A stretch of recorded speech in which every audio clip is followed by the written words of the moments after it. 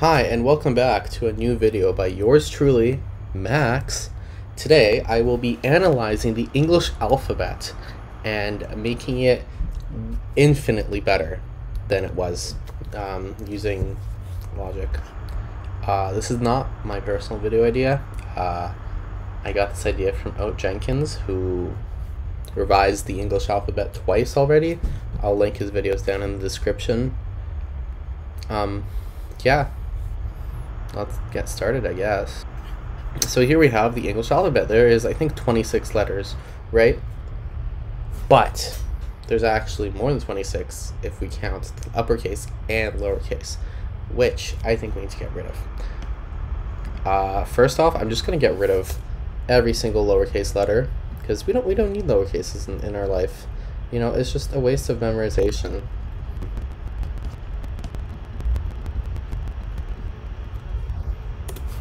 There you go. We don't have any lowercase letters anymore, which I think simplifies the alphabet by so much. Anyways, let's start with the letter A. I feel like the letter A is like, it's okay. There's nothing wrong about it. Same with B. There's nothing bad about B, so I'm just gonna leave these two like that.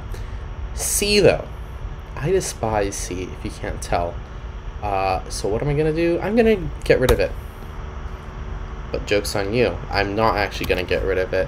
You know the CH sound, ch? You can't really write that without a C. So, what I'm going to do is, I'm going to keep C, but it's going to be pronounced like ch. So then you don't have to write CH, you just write C, you know? Simplifies the alphabet so much better. When it comes to words that use the letter C like a k or a s sound, just replace it with a k or an s. Like closet would now be closet. Let's go into D. I'm gonna give D these two little things.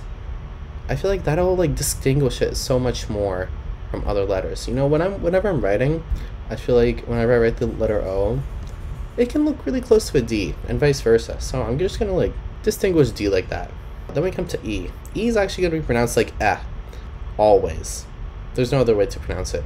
So whenever you have like an S sound in your word, you're just gonna write E. F is a respectable letter. In my alphabet, G is always going to make the G sound. So, for example, this infamous word is always going to be pronounced GIF, never GIF. Giraffe will now be spelled with a J. There you go, that's how you spell giraffe from now on. Anyways, moving on to H. H is okay, I guess. Yeah, we'll keep it. I absolutely hate it when I is written like this, because it's such a pain to write. Therefore, from now on, I is just going to be a straight down line. Let's go with J. J is a nice letter. Yeah, I don't care. You can either write it with the top or without the top. That's fine. K, also a nice letter. What can I say? L. Now that we don't have to write lowercase l as just a stick, we don't have to worry about I and L getting mixed together. So I think that works. M, the absolute best letter. Actually, with M, we're going to put it at the beginning of the alphabet just because it's such a nice letter. N, it's okay. O, okay, so with O, I do have a few annoying things. Look at these two characters of the alphabet. One of them is a 0. One of them is the letter O. Which one's which? I don't know. So, I'm going to do this to the O. I'm going to make it wide. That's what the new O will look like.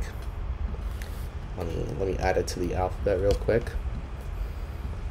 So O must be more wide than it is tall.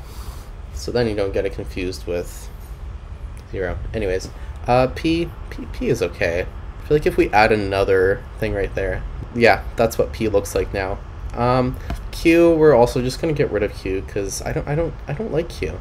Just write it with a KW. There you go. R is okay. We can keep it.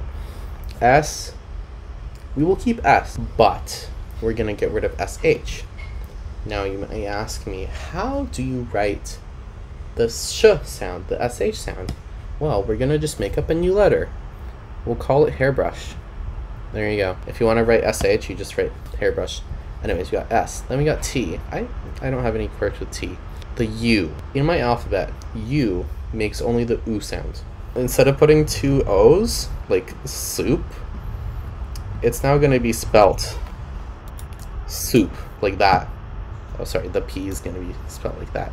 There you go. So that's how you write soup in my new alphabet. W, I don't like W, so we're just going to get rid of it. I think V is just enough. Whenever you have a word that needs a W, just put a V instead. So that means Q will actually spell KV. Anyways, we got X. On one hand, there's a lot of like people saying you can get rid of X and it'll be just fine. Just replace with a K and S, but no. Due to the fact that my name has the letter X in it, I'm keeping X. The Y sound, not the Y, the letter Y, that's what I meant to say. We can keep it, but like, it's on thin ice. When it comes to the Z, we're gonna get rid of the traditional Z.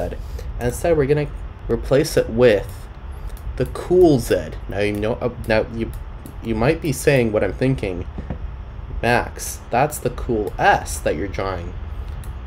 But no, joke's on you. This is actually the new Z. There you go. This is my rendition of the alphabet. By the way, we're not actually gonna have KV in this alphabet because it's not a letter. It's just, anyways. So this is how you're gonna sing the new alphabet.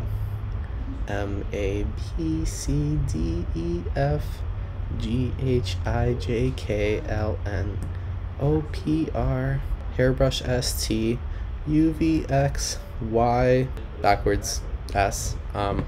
Yeah, that's my alphabet. Please like and subscribe for more analyzations of alphabets. Bye.